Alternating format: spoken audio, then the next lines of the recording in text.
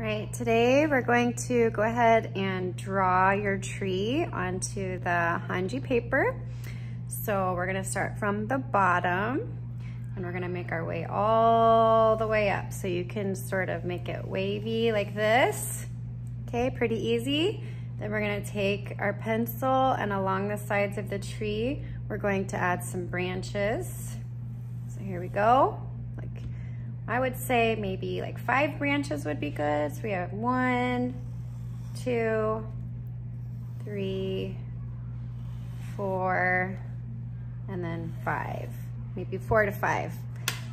Okay, so after you draw pretty quick, we're going to take our paintbrush and we're gonna go ahead and go over the tree with the paint. So everyone's gonna get a little bit of paint like this and we're gonna go over it together. So using the edge of your paintbrush, not that much paint, okay? We're going to, see how I'm using the edge? We're gonna use the edge like this, and we're just gonna go over what we drew with the pencil, dabbing a little bit of paint each time, being very careful so we don't wanna be quick, okay? We also don't wanna put a lot of paint on there.